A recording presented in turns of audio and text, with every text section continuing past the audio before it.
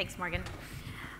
So, good afternoon, everybody. Nice to be here with you. I'm Sujata. I'm the COO of Monzo, and I'm here today to talk to you about customer experience and why it's not the thing organizations should be focused on.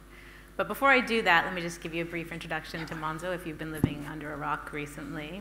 We are the bank that lives on your phone. Our mission is to make money work for everyone, and our aim is to be the financial control center that brings all of your financial life together in one place and helps you make great decisions to improve your financial health, enable your life goals, and your overall well-being. We're 7 years old, and we've just crossed 6.5 million customers, and we continue to grow rapidly and mostly through word of mouth. We have an industry-leading Net Promoter Score of 70, and we were recently voted Best British Bank by customers. We're known for our hot coral card and our loyal following, so from a customer perspective, we're doing something right. And that's what brought me to Monzo. I'm not a founder. I joined 2 years ago in the pandemic, so it was kind of rocking everybody's world. I left 16 years at a really customer-centric company because I was intrigued by this feisty upstart that had a mission to make something so fundamental change and so transformational for so many. So when I went to do my due diligence, I talked to a lot of customers, and I was sort of hit by this tidal wave of advocacy and emotion. If it was the guy at the Genius Bar fixing my phone, or the lead actor in a drag improv show that is a true story, people that don't have any business caring about their bank would wax poetic to me about how important Monzo was to them, how much it had changed their lives, how connected they felt to the company, and how proud they were to be a customer. I was intrigued, and I tried for ages to reverse engineer the brand to figure out the secret of that customer love. And when I couldn't, I decided to join the movement. So 2 years on, I'm going to tell you a little bit about what I've learned. And little spoiler alert, it's about customer connection. OK, so I did say I'd start talking to you about customer experience. And if you're an executive today, you are besieged, your inbox is besieged with emails about customer experience. This is a couple of examples of just last week in my inbox alone. You'll get emails about testimonials and frameworks and tools and master classes. It's endless. And those are all great things, and you should look at them. But if you follow that roadmap for customer love, you're just going to fall short because it misses the meta point. So if it's not customer experience, then what is it? Well, community's having a bit of a moment right now. In fact, I got last week a message in my inbox from a top global consulting firm, and the title was a bunch of research they'd done, and it said, "Community flywheels are the secret for the next great brand." So I'm American, I call that jumping the shark. That's when you know a concept has jumped the shark, when a top global consulting firm tells you their secret. Community is definitely a buzzword that a lot of companies are using today to kind of signpost or signal that they're listening to customers. But again, it's insufficient. It's not just about high-fiving your friend on your at-home bike, or posting product suggestions in a community thread, or liking, sharing, or commenting on a piece of content on TikTok. It goes much deeper and more fundamental. You have to look a bit deeper. And to build sustainable and exceptional customer advocacy, it's not just about customer experience, although that's important. It's not about community, although that's critical. It's something much more fundamental. It's about customer connection. So customer connection really needs to be your North Star. And at Monzo, it is for us, and we've given that true meaning and purpose, even as we've grown to more than 2,500 customers. So what I'd like to spend the rest of my time together here today with you to talk about is, one, talk about how we did that and fostered customer connection in the early days, then kind of fast forward today at 6.5 million customers and counting, talk about how we bring that to life today, and then share a little bit with you about how you grow and scale and do that through systems and culture. So let's start with the early days. Well, this is 2015, and in 2015, the founders literally invited customer connection by inviting customers into our offices. They would come in to co-create the bank of the future, the bank of their dreams, and pick up their cards and share some personal feedback. And that face-to-face feedback was pretty damn special. We also, early on, had to change our name. Some of you might remember that. So they went out to customers to ask for suggestions. Over 9,000 suggestions came in. Here are some of them from 4,500 customers. We settled on Monzo.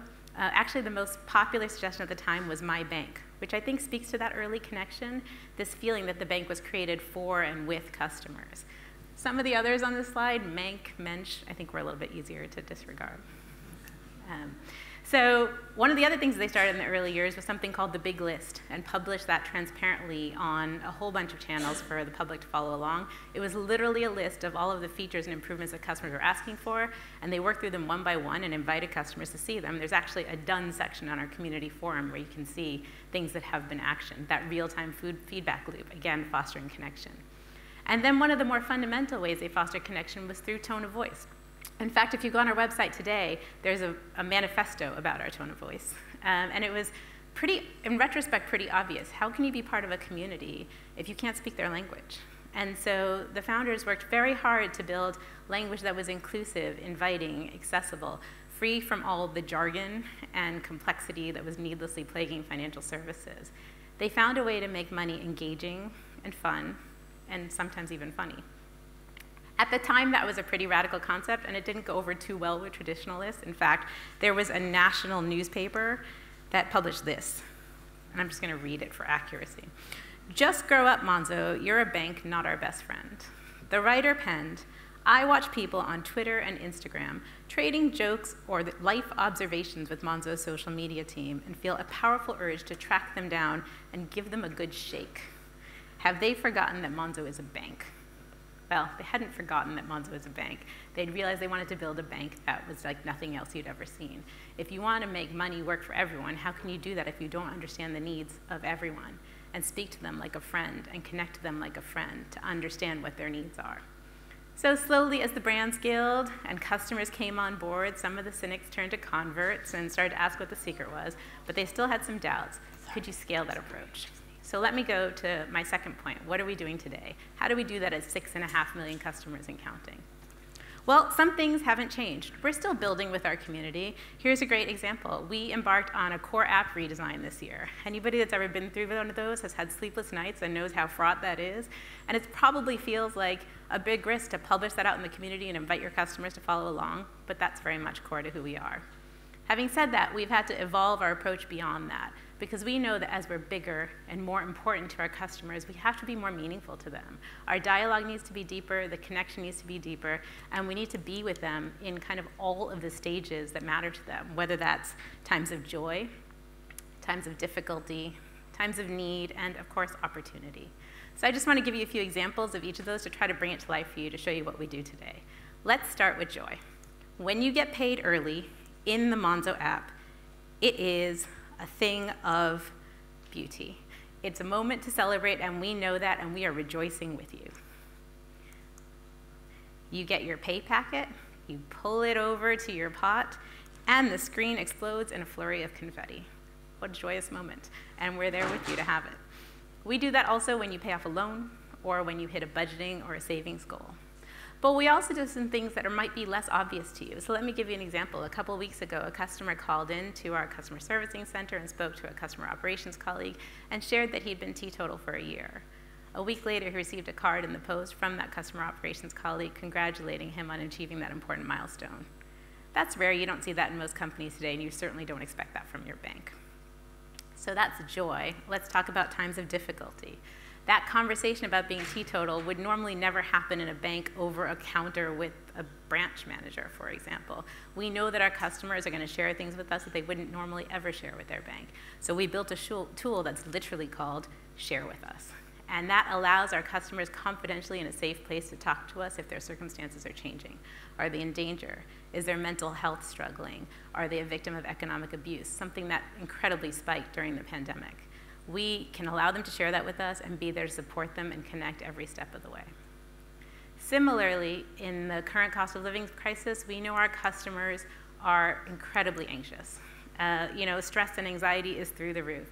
And we've gotten some feedback. Recently on Twitter, we got feedback from a customer that said, "Hey, I don't like the way you're telling me that I don't have any money in my account. That exclamation point is skyrocketing my blood pressure and is probably doing the same for many customers out there."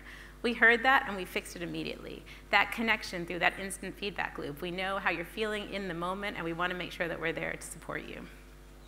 Okay, let's talk about times of need. One of our core needs of our customers is saving and budgeting. So POTS is something that we invented, although that came from another conversation with a customer who told us he literally wanted labeled pots, labeled buckets to be able to manage his money better. POTS was invented, and now customers create more than 300,000 pots a month. But we went a step further. We personalize that. We allow you to put pictures and words to those pots to connect to things that are important to you and those key milestones to make it feel like something meaningful and reinforce those positive behaviors, whether it's your trip to Canada or here, maybe coffee for everyone at Wired, which I might be saving for. Not just pots, but we hear from some of our customers, for example, that are living with ADHD. Recently on Twitter, a number of them told us that they really love our money management tools and they make a meaningful difference in their life for things that they battle, for example, impulse spending. We got really curious, so that led us to commission some research. And what we discovered was a bunch of myths busted and a bunch of truths that have helped us work with charities and customers to continue to dial up our impact. And we're just generally on the lookout for needs. So you might find us trolling the community forums, for example, looking into customer conversations, finding issues, and just proactively fixing them like Theo did here. Okay, let's talk about times of opportunity. So I think a bunch of you know about our gambling block. That's not what's on this slide, but our gambling block was something that was created in conversation with customers that were suffering from gambling addictions. It was an industry first. We created a self-exclusion tool. Other banks have followed, and we're really proud of that, and we're actually lobbying to make that an industry standard. More recently, we did that with our Flex product, which for those of you that don't have it yet is a better way to pay later. And what we found after thousands of hours of conversation with customers was that there was this great insight. Life happens. And actually, what they needed from us was the ability to go back in time a couple weeks and potentially flex a transaction. And so when you have that unexpected vet bill, or the leak in your bathroom ceiling that might have just miraculously appeared a week ago, sometimes you need a little bit of support from your bank to go back and revisit your spending decisions, and that's what Flex does. Opportunities to co-create and get much deeper and connect on those insights and needs. I've just given you a whole bunch of different examples, but the reason, and it might feel a little overwhelming, and I've only given you a sample, but all of those examples really create a million different connections, and they unify to build something that is very rare in financial services or in any company, which is trust. And we never take that for granted. Okay, so I promised that I would end with, how do we do that at scale? How do you take those million connection points and magical moments and continue to grow as a business? Well, in a digital world, it's a mix. It's a mix of humans. Like, yes, humans are still important in a digital world. It is nimble product design. It is deep and always-on user research. And it is thoughtful and empathetic marketing, servicing, and design all working together to create that feeling of connection. At Monzo, that's in our DNA. It's deeply in our values. It's deeply in our culture. If you walk the hallways, every conversation you will hear will have customers inside of it. Every key decision starts with a customer. People organically espouse the views of customers. But as you grow, every single hire you bring in the door has the potential to dilute that culture. So if you're coming to Monzo as a candidate, you will go through a values interview. And everybody is subjected to that. And one of the things that we're looking for is, how customer first is your mindset? Can you give us examples of where you've taken feedback from a customer and actioned it, or gone above and beyond to identify a user need? Can you demonstrate that you talk with customers and not at them? And then once you're in the door, we light that up with a million different connections to keep it alive. Things like our customer servicing channels, our social and community listening posts, or our always-on user research. And just fun fact, at Monzo, that is operating at a scale that you won't see at most companies. I think our Flex product, just our one single Flex product, gets 500 points of customer feedback a month. You won't see that in most places, and that allows us to be really relevant and meet customer needs all the time. Finally, you have to live and breathe it at every stage and level of your organization. So I'm gonna give you one last example, bear with me. But a few weeks ago, somebody emailed me about a Ukrainian refugee that they were sponsoring who had become a Monzo customer, had gone to buy their first car in the country and had been defrauded online. Incredibly upsetting, somebody that was probably putting away most of their life savings just so they were trying to find their feet in a new country. We were able to help, and then a week and a half ago I got an email from the sponsor thanking us, and I'm just gonna read you a little bit of what it said to bring it to life. Your organization's empathy and support leaves me totally blown away. She went on to say how she's a huge advocate for Monzo, how she felt connected to us, how she could see the kindness that we were showing. But she ended her email by saying, any advice you can provide to these charities would be hugely valuable. Well, our head of fraud heard that and reached out and he's off to do some education sessions with those charities to help those vulnerable customers. That's when you know connection is in your DNA. And I said DNA a whole bunch of times, and that's because it really has to be authentic, because that's how you build trust. People smell fake. They know if something is transactional or shallow, or if they're being sold to. It really has to be something that you organically live and breathe. So let me just say, I want to finish by saying, I really hope that none of you just continue to focus only on customer experience. That is great, but it will fall short. Disruption and customer love really comes from and within communities, but it comes from something a lot deeper than that and more fundamental. It comes from customer connection. So if you make customer connection your North Star, like we do at Monzo, it can be transformative. Thank you.